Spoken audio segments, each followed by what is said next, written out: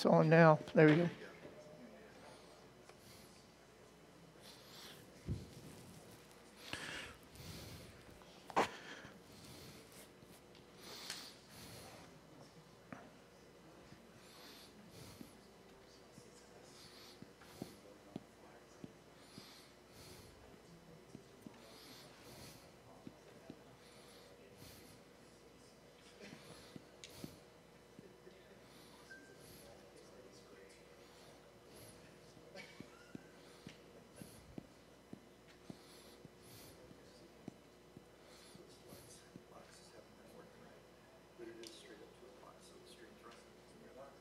Great.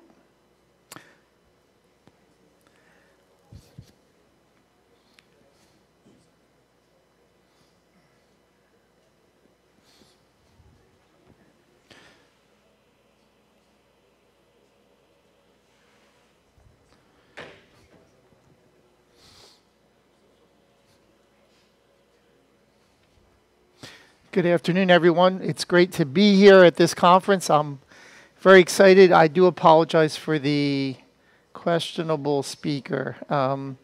We did do some research on this, and we decided that's the best we're going to do. So I guess I could try yelling really loud, or hopefully you'll be able to put up with, less than optimal sound system. My name is Bruce Momjian. I do live in Philadelphia. I was last at this event in 2015. I enjoy this event, and I've been trying to come pretty much for the past 9 years.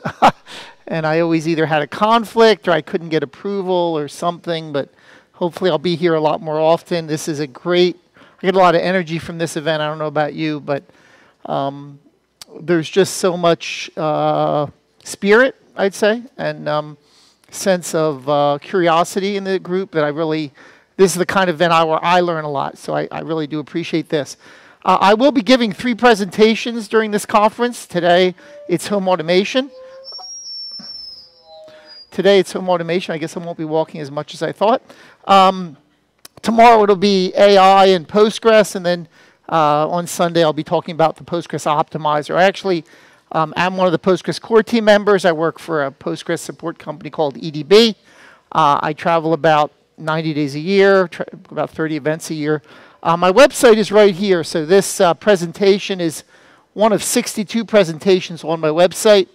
That QR code should work if you'd like to scan it. I don't know if the resolution is good enough, but hopefully you'll be able to take a look. This talk is sort of near and dear to my heart because it is about something very personal to me, and that is the home automation environment that I live in at home. And I have for the past 20 years. So this is kind of this is a very personal thing.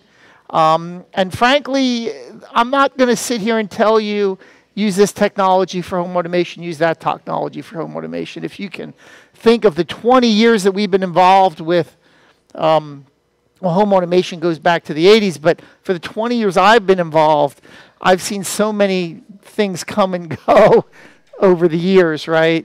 And I've been able to basically ride them out. And some of the technologies that I was told were better than what I have now become obsolete or are no longer desirable. So what I really hope to do is to get you excited about what is possible with home automation, give you sort of a roadmap of how I view home automation problems and solutions, and obviously to get you to be more excited about implementing this yourself. But at the same time, I'm going to give cautionary concerns. And that is that, and I'll give some personal stories, but if you go into home automation too quickly, and I live with my 4 children, my wife, obviously.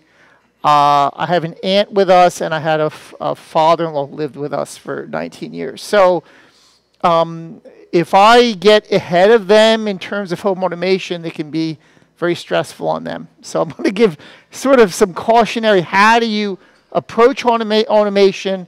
How do you basically get your family involved in the team of home automation and help them to see it as a positive, okay? Again, yeah, the slides you're looking at are at that URL right there. So what are we going to talk about? We're going to talk first about computerized home automation. What is that? What does it do? Then we'll talk about evaluating various technologies. I actually standardized on a technology that you may never have even heard of that's been around, I think since the 80s, believe it or not. But what's more interesting is as we get into sample number 3 and 4, we're going to talk about solving specific problems in a way that benefits your family. I have a cousin who's somewhat of a gadget freak, and I don't know how many of you have relatives like that. But when you go over their house, like you're scared of touching anything because you don't know what it does, right? And there's all these things that are happening that you're not quite sure of. Heaven forbid you stay overnight and there's these weird things that happen. So again, we'll talk about how to kind of look at home automation from a practical standpoint, and then I'll talk about some applications to end, okay? So some of the history of home automation.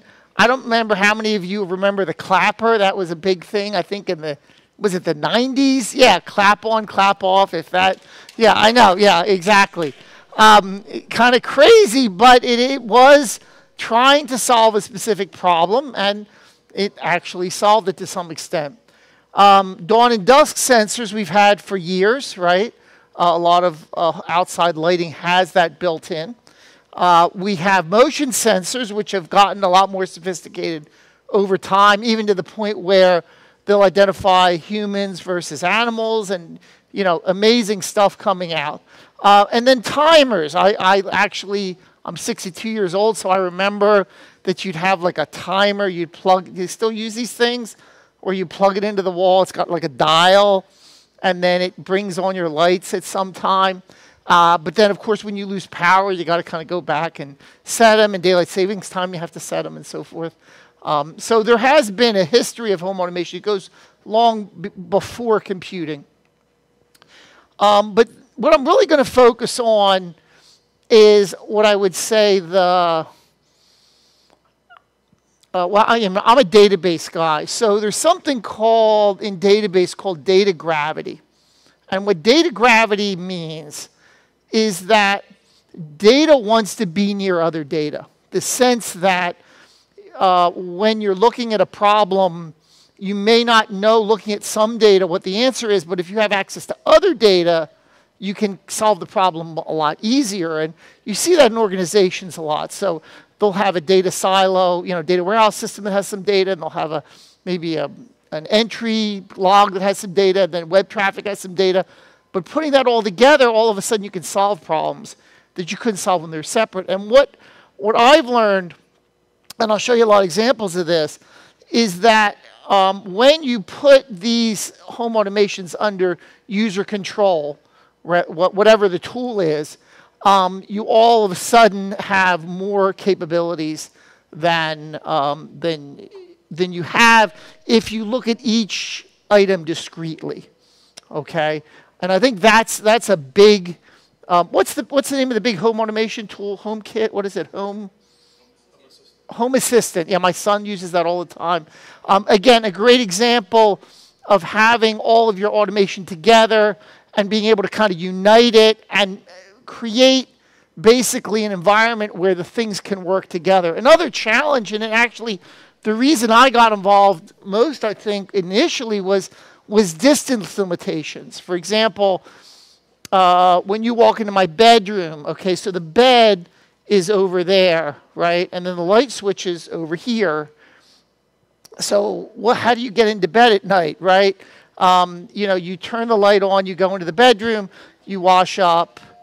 Then do you go back to the switch and then turn off the light and then walk in the dark to the bed? Or it can be a problem, right? So maybe you have a lamp next to the bed. So then every day you walk in, you can't turn that light on because it's dark, so you have to turn this switch on. Then you go over to the bed, you turn your lamp on, then you go back to the switch, you turn it off, then you wash up and go to bed, and then you turn the light off at the bed, okay? Yeah, it works, but is that really the best solution? In a lot of ways, it isn't. So in ways, some ways, home automation allows you to change distance limitations. Activity detection, if somebody comes in the garage, if somebody walks by something, you can do things. And again, once you make it scriptable, then you can do all sorts of cool stuff. And you could also do access to external data. So I may, in a later example, I'm going to show a case where I have a pool, and the warmer the temperature, the more you have to run the pool pump. Okay? So how would you do that? Well, you could look at the weather every day and technically go out to the pool pump and say, oh, it's going to be warm today, let me make it run longer. Well, I know I'm not going to do that, right? So maybe every week you do that, or every 2 weeks you do that. But then when you forget, and I travel a lot, like how does that work? So all of a sudden I can go out, I can reach out and say, what's the temperature today on the internet? And then I can control the pump live based on the weather. So again, some interesting things I'll kind of get into, but the idea of great data gravity, of bringing all of your automation together in one place where you can control it, has a lot of utility. So I'm not going to really, again, I'm not going to pitch one particular network or home automation API, but we actually have networks in our home that we may or may not realize. So for example, wired telephone, I'm not sure how many houses still have that. It used to be RJ11, now it's RJ45, right? My son just bought a house. He fortunately has RJ45, Cat 5e in his walls. Even though that was originally used for phone, he can use that for network. But again, a lot of homes already have that.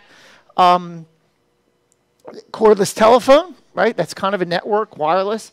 Coax is actually a network. I should have added that here. I'm not sure how many of you have done something called Mocha, but you can run, thank you, you can run Ethernet over coax. So my home has coax because it's an older home, and I'm able to get Ethernet into some rooms that I have trouble getting to by running Ethernet over coax. You actually actually have gigabit speeds on that coax. So there's nothing wrong with coax in terms of capability.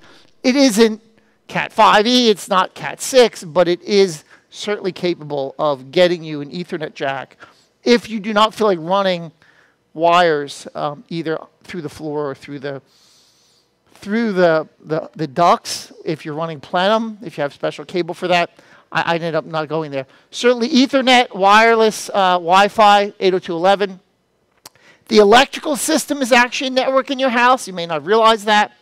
And again, we have new wireless sort of networks coming, particularly things like mesh networks where you're having a hub and then that uses a special frequency to connect to another hub, which then gives you 802.11 in that area. If you've ever used that mesh idea, I've avoided it myself, but I know a lot of houses that do use that. So, this is kind of a general idea of the popular home automation solutions that are out there. X10 is actually the one that I used, and again, goes back to the 80s. It is a crazy interface and a crazy way of doing networking, but it has stood the test of time for me, and I'm not sure if that would apply to anyone else. I'm not sure I would start with it now, certainly, but it had all of the capabilities that I needed. So one of the things when you start looking at this type of interface is, do you have a network that supports all of the interfaces you're going to need? That may be switches on the wall, that may be 220 control of motors, that might be outlets, that might be chimes, that might be sensors. So as you start to look at which of the network, what a home network interface you choose, you better figure out which ones you're going to use. And if you need to use multiple, then you're going to need to have an interface that knows about multiple at the same time. For example, if your motion sensor is on one network type, but your lights are on a different one, then if you want to synchronize a motion with a light, you're going to need some API that understands both of those that can read the traffic, right? So again, you're going to start with one thing. You're going to start with one need in your home, but you have to realize that you're going to have, over time, that's going to grow. I'll tell you some stories about that as we go, and that's sort of a challenge.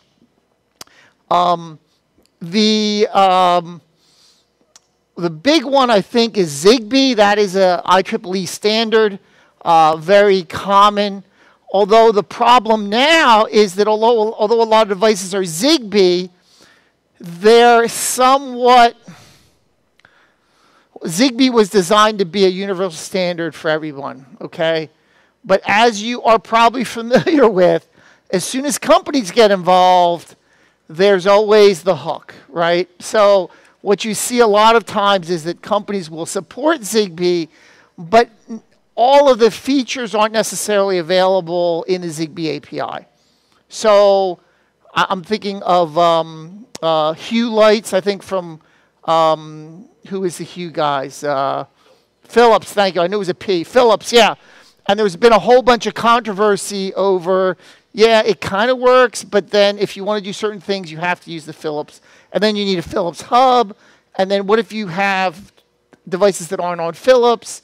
So then the Philips hub has to interface to something else. And you can see where it starts to get complicated.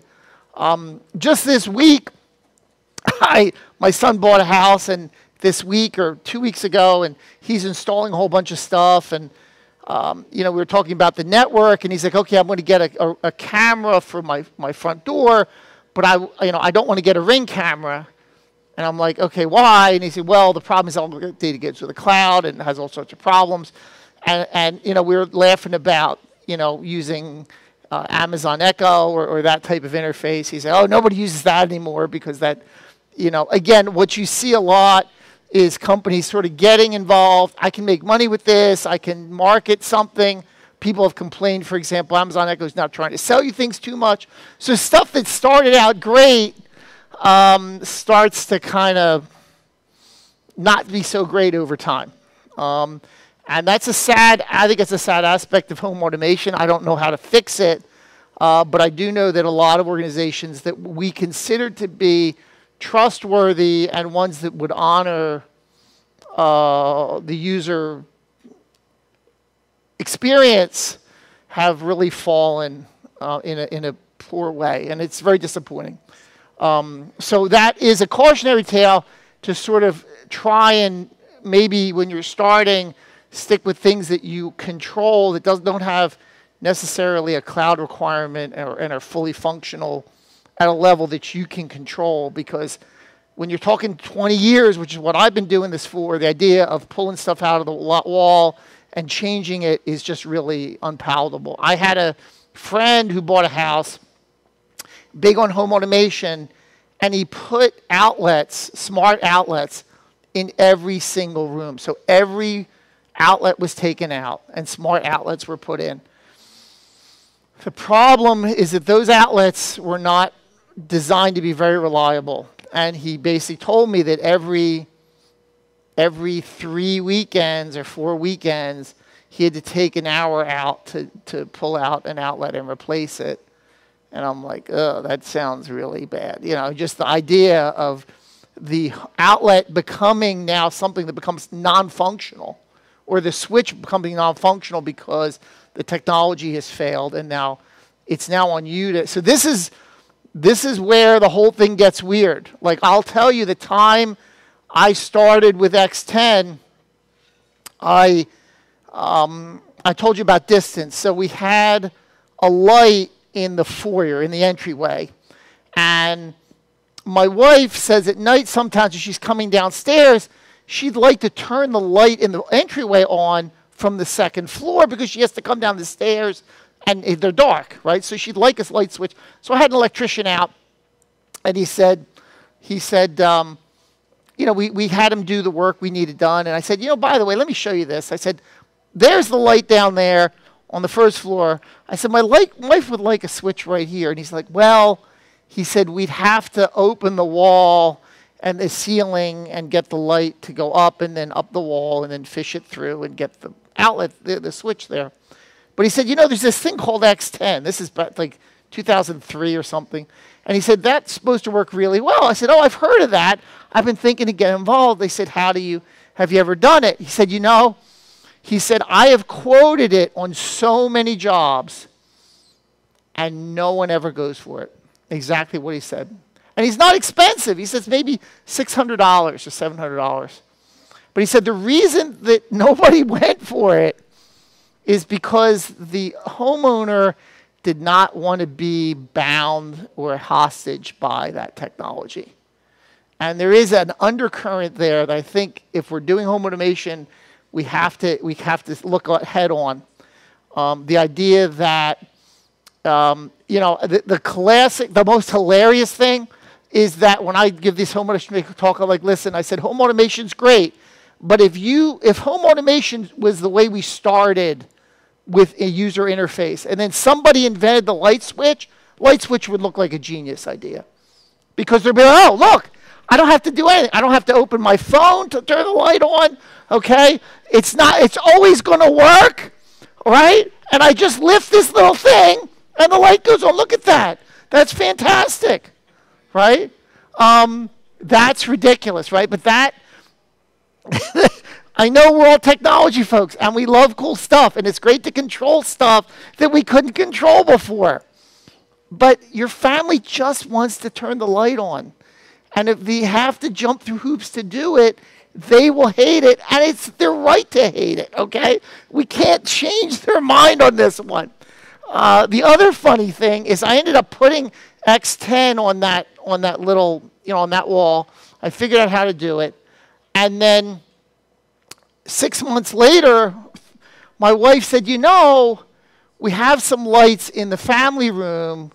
It would be nice if they went on like as it got dark every day, so I don't have to walk in the room and kind of fumble around and turn the lights on, right? I said, okay, yeah, I can do that. I said, it'll take me a couple weeks. Now, of course, I was ready right away, okay, to do this because I'm like, oh, she's seen the value of this. I am so excited.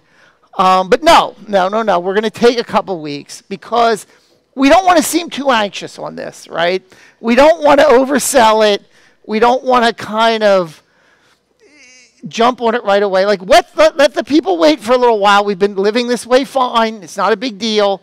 And let's do it right. Let's make sure that it's smooth. And I ended up, for the way, and I'll show you some pictures, but the way it works, you just take the plug that goes into the wall, you unplug it from the wall, you stick a unit in the wall, in the plug, and you stick the plug into the unit, okay? You just put something between the plug and the wall. Okay, the wall outlet. And that thing is an X10 module, and you can control that. And then you can go out, and you can compute when the sunset is. And then you can say, okay, 1 hour or 30 minutes before every sunset, that light's going to go on. Okay, and then you can get fancy. You can say, okay, maybe that light's going to go on 50% for the first hour. And then it's going to get brighter later. And then, maybe a year later, you're like, okay, I got 4 kids, and I'm not sure how many of you know a lot of history. I'm a history person, but the introduction of the incandescent light bulb completely changed the way people live their lives, because before, you would either have candle or whale light or something, and when it got dark, you had to go to bed, and then you had to get up, right? Now that we have lights, people just stay up, and your kids will stay up, and you'll be going to bed at 10 o'clock, and your kids will still be up at 1 o'clock. So I'm like, okay, I had this home automation for all. I went to the family, I said, listen, I said, we should be going to bed. Because these lights are on at all hours, you think it's daylight, but it's not. You should be sleeping. So I said, what we're going to do is all the lights are going to go off at midnight in the house. I said, you can turn it back on. The switch is right there. You can still turn it on manually, but to kind of get you moving, we're gonna, and they said, okay, fine. And it helped them at least understand when midnight came and they had to take an active step to continue with the lights. And a lot of times the lights went on at midnight, they're like, okay, I guess it's time for bed, and they would go up to bed, and that actually helped. And you can even do things like dim the lights at 11, right, and sort of bring things down a little bit, because the environment we've created with lighting really interrupts the normal cycle that I think is more healthy. There are also some other systems, Matter. I haven't heard a whole lot about that, and Thread. These were big, I think, about a year and a half ago. I have not seen a whole lot of products in this area. But again, the idea was to create a unified API for home automation so that we could have that information sharing and that central thing. So it's a really weird environment where you've got companies that really want to kind of control things and make money, and then, but then they want interoperability, and it's just I think it's a very weird situation at this point. I don't know what to tell you. Again, as I said before, you want to have something that has the types of sensors and controls that you need.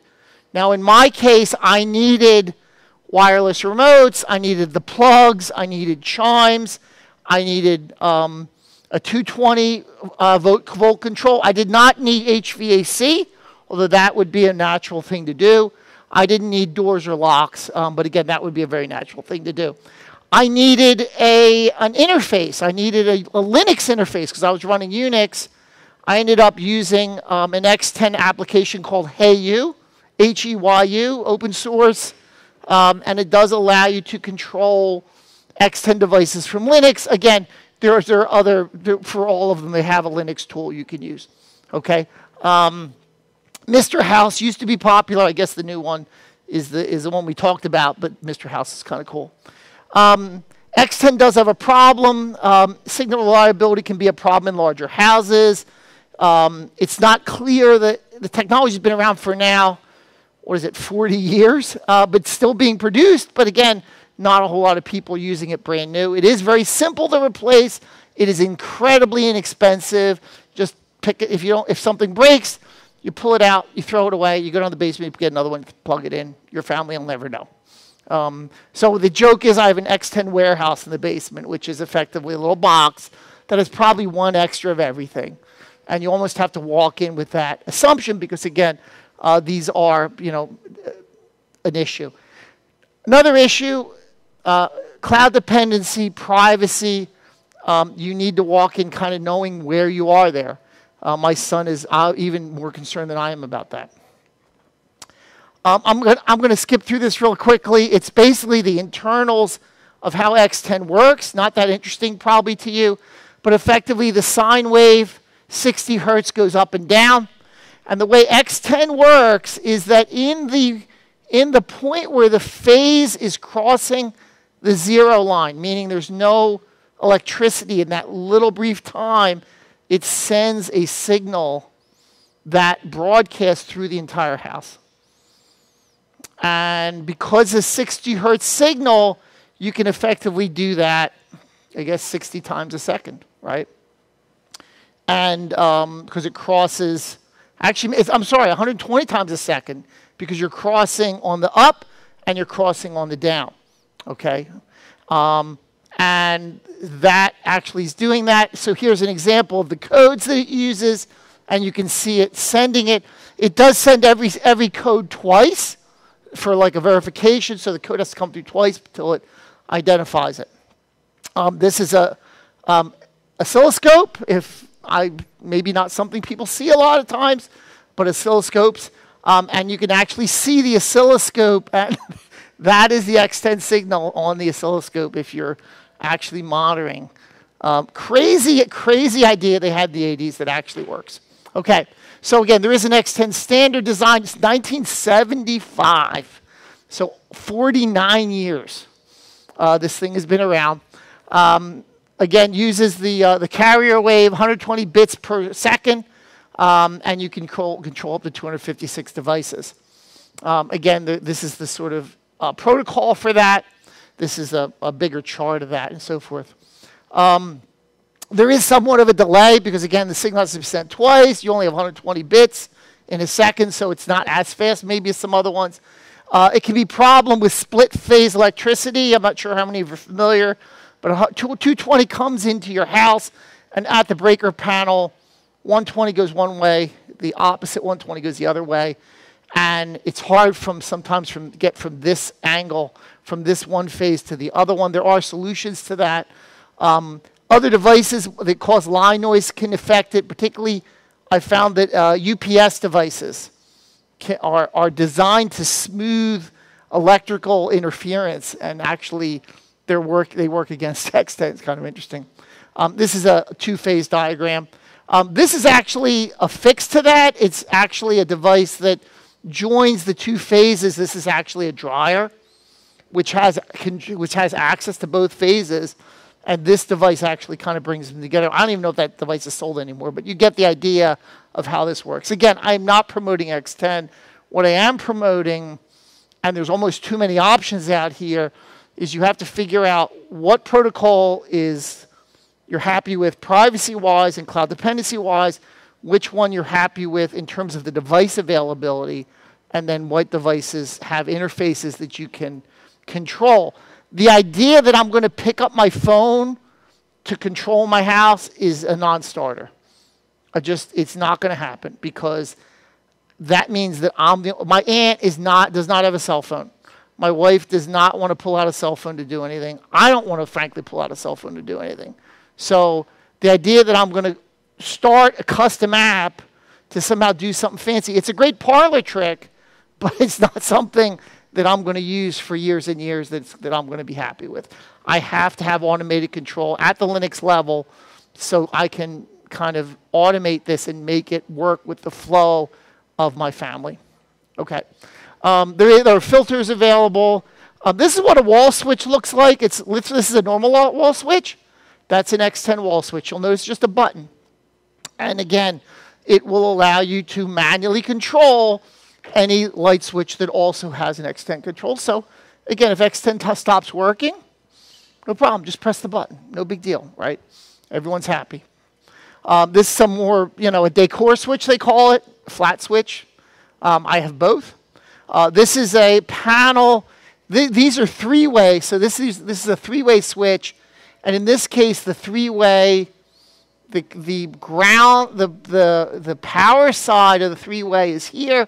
These other two, the power side of those three ways are on other three-way switches in the room. So again, I have a little link to explain how that works. This is a wireless device. So it basically takes a battery in here, one of those little disc batteries, okay? And you basically just push the buttons, and it sends a wireless signal. You plug an antenna in nearby, specifically this antenna, and it picks up the signal and then controls the X10 device. So when my wife wanted a button upstairs, she got this. And you literally just stick it on the wall. There's nothing behind that, okay? It's just a flat thing you just stick on the wall. Every 2 years, I will go around, I'll replace all the batteries. So again, it's sort of that sort of requirement. Here's another wireless remote. It's actually used for the coffee maker. I'll talk about that in a little while. This is, again, not something you stick on a wall, something you put on a table or, in a drawer, and you just press it, and again, the antenna will pick it up. Okay, this is a bigger remote with 4. This is I'm sorry about this, but this is a 16 device remote right there, and you can actually see the wall outlet right here. Okay, so this is the remote. There's the wall outlet, and there's an antenna somewhere else that controls. There's a pool pump. I talked about this. I needed something to control a 220 device. Now, some home automation systems just won't do 220, right? Because the requirements to build a 220 switch are different than a 110 switch. The actual switch is right here. And again, I can control the pool pump from my house. When my pool maintenance people came, they're like, oh, you should really sell this. And I'm like, I can't really do that because the switch I could sell, but the home automation part would require some. And what has happened is some of the newer pumps, this is a very dumb pump, but some of the newer pumps do have this type of capability, but they don't have, I think, the temperature sensing and so forth that's more sophisticated. But it does, I think, have some wireless control as well. Okay. I mentioned Hey You, which is a program just a Linux program. You can send signals, and we do that a lot of the things from the command line. This is actually the device that sends signals from the computer. So I'm just going to walk through this, a little geeky, but that's good. Back here, that's the server. This big black thing right here is basically not a rack server, but a tower. Okay, it's a super micro server right there. And what I have here is I have a USB to serial connector. So if you're familiar with those, most servers now don't have serial ports. They have USB. You have to go USB to serial. USB is serial. Now the serial coming out in this case is literally a ribbon cable. It's not like the big thick ones. And it literally plugs right into here. And then this will basically control the X10. So that's the way this is broadcasting signals onto the electrical network, okay, from the server. And that's what allows Hey You to go across the serial cable to go with USB to become the serial cable to then control devices on the network. So without that, you're in big trouble. But again, things still work. You just got to press the button. This is a log of what X10 actually looks like. So the concept is that you've got, at certain time, we have a house code and then some activity. And we can, based on the name of the device, we can actually identify, we can name one of the 256 devices that's supported. And then we can literally say, turn on Catherine light, turn on family room light, and so forth. Again, we wrap this in a shell script. Here we have something called X10 monitor, which basically just gives you a log, continuous log of activity. And then you can basically log that activity to a log file. And then you can trigger actions on X10 things. So for example, if somebody presses a button, you can decide, I want 3 lights to go on. Or I want the coffee maker to go on for 15 minutes. Or if somebody opens a door and the garage is also open, I want something else to happen. This is where I talked about earlier, the concept that you're going to want to bring these ideas together as you're going through them. Okay? So the basic idea is you've got some kind of input, whatever it is, from X10, from your computer, from somebody typing a command, from an email arriving, could be anything. Okay?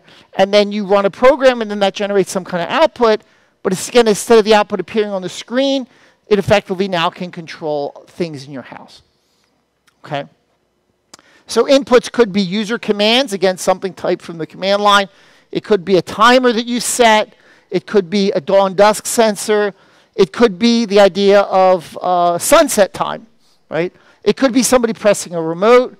It could be caller ID. I'll show you an example caller ID in a minute.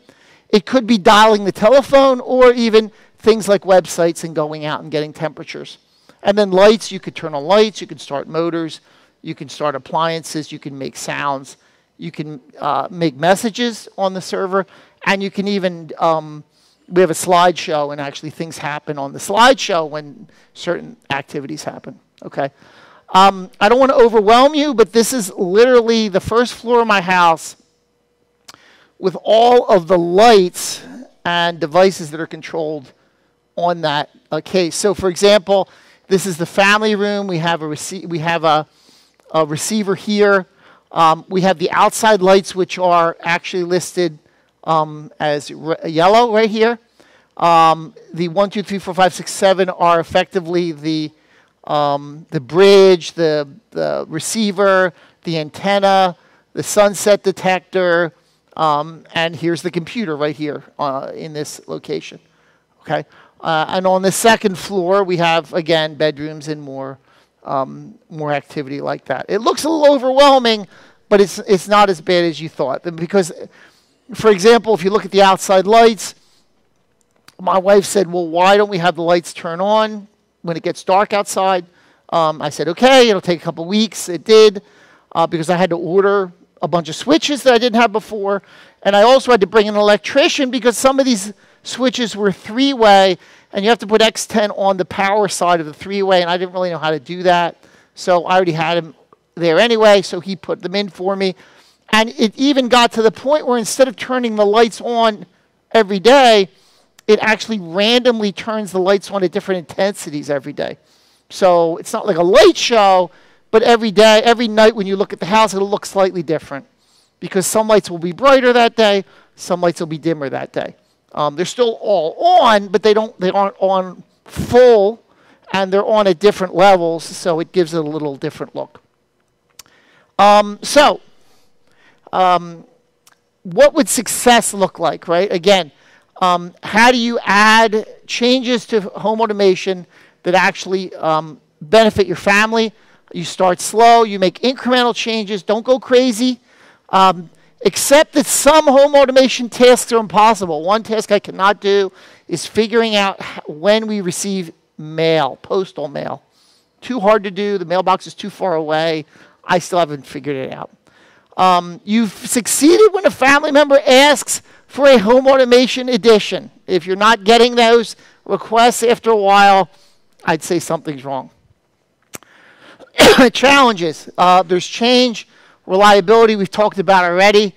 Device longevity, again, these things will die. It's any piece of electronics, continuous use for 20 years. You're going to need to replace it at some point. You have to look at cost, and then again, security policy, security privacy. I have a bunch of URLs in this slide deck. If you click on them when you download the deck, you can effectively read them. There's a lot of detail there. So I'm going to just highlight a couple really quick, and then we'll take some questions. This is actually two modems. I'm not sure how many of you are familiar with modems, but what I have them set up so they actually have caller ID enabled. So when somebody calls the house, you get a message on the server, and there's a log file of who is calling at what time, right? And you can take actions based on that. So for example, here's a case of me calling the house. That is my cell phone number, and it actually broadcasts this message saying Bruce's cell phone is on, and it will actually make a noise. Aside from the ringing, you have another noise when the phone rings to indicate it's a family member who's calling and not just anyone. So if you hear that noise when the phone's ringing, okay, it's one of our kids or my wife. You're going to want to get it, right? So again, small thing, not a big deal, easy to implement. And again, you can dial the phone. So for example, we have a Rolodex and my wife wants to call somebody. She doesn't have to type the number in the phone. She can just pull it up, click on it, just say, call that person, and then it dials the phone because the modems are there. They can dial just like anything. She picks up the phone, phone's dialing for her, right? This is the way it works. The caller ID information comes in, and then based on the activity, we log everything, but then we have an optional chime that happens. And we can also look up numbers. So if somebody calls, we'll look it up in the Rolodex, the telephone number, and we will give a more descriptive. So for example, say, mom from cell phone, because her phone, in the Rolodex, that number is recorded as her cell phone. The dial, the same issue. This is the second floor. I'll give you an idea of what's going on, and you can see the lights there. And again, this is the bedroom that we had the issue with. This is the wireless remote, so we don't have to worry about walking to turn the light on and back and forth. There's a remote right next to the bed. So again, you just press it. This is an example of defining some devices. So the remote bed command, the entry to couch, these are different devices that we have, and it's a text file. You just define it, and then you can call things by name. Here, I'm not actually turning the couch on or setting it on fire. I'm turning the light on next to the couch is what that is. This is kind of a cool one. If you're watching a video, like a movie or TV show in the family room, you hit a button to do video, and it will dim the lights and kind of make one of the lights like half. So it's kind of cool. You can do things from cron. So, for example, here's a bunch of stuff that happens based on the time, based on, you know, for example, at dawn or dusk, it'll do certain things. Pretty straightforward. I think good use of home automation. Dusk and dawn, we talked about that. You can record when the dusk and dawn is going to happen. This is, again, if you're using motion activity, then when you have motion at a certain time, you can basically turn on certain lights. This is actually one of the remotes that my wife uses for coffee. That's the coffee maker. That's the device for the coffee. So crazy of crazies, what happens is my wife, my aunt lives with us. They both drink coffee, my wife and my aunt. So my wife will wake up, she'll press the button. The button will ring a chime in my aunt's room, and it will turn on the coffee maker for 15 minutes. So then when she comes down, the coffee's kind of ready. Now, you have to have an aunt to set up the coffee maker, right? That part I can't help you with. She could set it up the night before, but that's not the way it works in our house. My aunt does it when she wakes up, and then when she presses the button, it starts perking. Now, the other cool thing is she can do this from her phone. See, what happens, you press the remote, it turns on for 15 minutes like that. Okay, she has a little coffee button on her phone. So if she's out and she's on her way home, she'll press the button, the chime will go off, and then the coffee will be ready when she comes home, right? It's kind of cool that she can do this. Yeah, she could call my aunt and ask her to do the coffee, but this is a much simpler thing. And when you're driving, just hitting the button, I think, is kind of cool. It's just little button like that. Okay. The way that actually works is that the coffee button on the phone literally creates an SSH session to the house, which then effectively sends an X10 command for the chime, which then also starts the coffee maker, right? So there's no X10 command running on the phone. It's really SSHing in and then running a command at that point. Okay. Again, job scheduler, I talked about the ability of the pool pump to be running more depending on the temperature outside. Events in the calendar, picture directory. We actually have a sort of family screen, like a slideshow. On the right has all the activity happening that day, like a calendar. And then when somebody calls, the caller ID will come right up on that screen for 30 seconds or 20 seconds. So you know, if the phone's ringing, you just look over, oh, it's whoever, right? I know some people have phones that talk to you, but that's kind of awkward, particularly if you're like eating dinner. So it's better to have a screen you can look at, to me anyway. There's a button that sort of sends a chime across the whole house to the time to eat, right? It's a button she presses, and again, it will turn off the slideshow for a certain amount of time. Nobody wants to look at pictures while they're eating, for example. Okay. Garage, there's a whole bunch of stuff I do with the garage. Things like when somebody comes home, there's an indication that the car has arrived, so you know that person's there. The way I did it was actually to have a little X10 switch on the garage door. When the garage door comes, it pushes the switch and closes the contact. That generates an X10 signal. I can then send a broadcast message on my server and so forth. Okay. This is kind of what it looks like, and I don't know if you can see it. It's up here, right here. But I don't think you can really see it up there. Okay. Yeah, you can maybe see it here. There's an X10. You see this little wire right here? That's part of it, and then it's kind of right there. And there's a little, when that comes up, it presses a button. So again, X10 has that ability where you can just like on-off switch kind of thing. Oh, there it is. There's the X10, and there's the little connector. You see this little bar here? So when it shuts, it pushes that shut, and then we get an X10 signal. Okay. Arduino, I looked at that kind of as an idea. I haven't really figured a good use for it yet. But again, let's take a couple questions. I know this is a lot of information, but what questions do you have? Yes, sir. It's not a question, but the mail thing, if you subscribe to USPS informed delivery, yes. it will send you an email with a picture of your mail and how many packages and stuff you'll expect. We do have that. What we don't have is something that activates when the mail's put in the mailbox. That's what we're waiting for. Yes? They actually just rolled out a beta version. Oh, okay. All right, I'm going to have to look for that. Thank you. Yes? One friend tried that, I think it was Laura or Best Casting or something, but he put a light sensor in the back of the mailbox. So when he sees the light in the mailbox, I can do that. The problem is the mailbox is very far away. So getting power out there is impossible. I didn't want to put a battery out there. I'm not sure. It's a toughie. Yes, sir.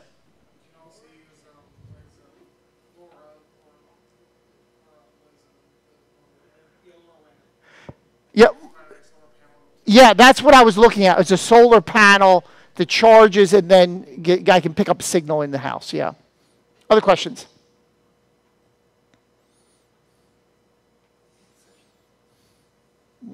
$30 seconds. All right. Well, great. I hope you're having a great time. Thank you so much.